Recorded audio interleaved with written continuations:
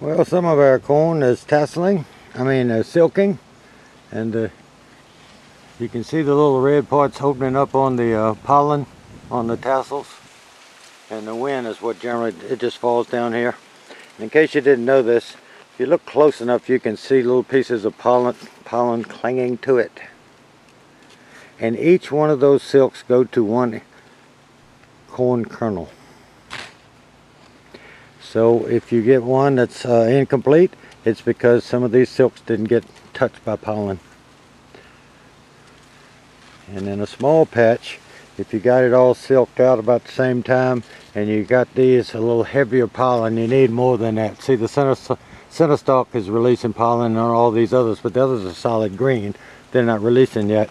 But you could take and snip off that top thing with all the pollen in it and go around and just tap each one of these with it that has silk, and that would be a guarantee that you got foliar corn, except what the worms eat.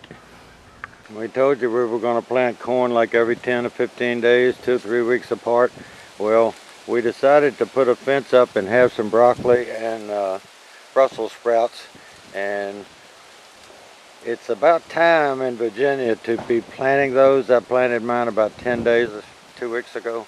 I did a video and didn't put it up, and they've already got second leaves on it. And what we're going to do is put a fence up so the deer and rabbits won't eat it, and we'll take all the cucumber fencing down and make a box on the other side of this.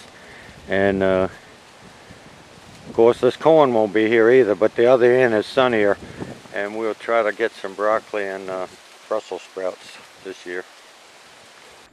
Well, it's time to start thinking about cold weather crops, mostly in the cabbage family. These are broccoli and Brussels sprouts.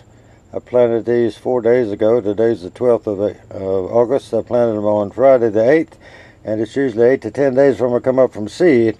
They came up in 2 days. They need a lot of light at this point in time, and that's why this light is really close to them, so they can be healthy. Now, in Virginia, it's hard to grow cold weather crops in the early spring because most of them require cool temperatures, and by the time they're getting ready to be harvested, especially Brussels sprouts, it's getting too warm and they bolt and go to seed. And a Brussels sprout needs to actually get to cold temperatures below freezing, and it makes them a lot sweeter. And these are both 80 to 100 days. And if I planted them, that's from seed on the 8th of August, you're talking September the 8th, October the 8th, plus 20 days, October the 28th, and that's about the first earliest freeze we get. And if it goes on to 100, the next our freezes are generally end of October to the end of November. Occasionally we'll slip into December. So you need to think about getting them started, because it's always better to plant transplants, and then you can move them to the garden when the temperatures get down into the 60s and below for them to grow and produce their fruit.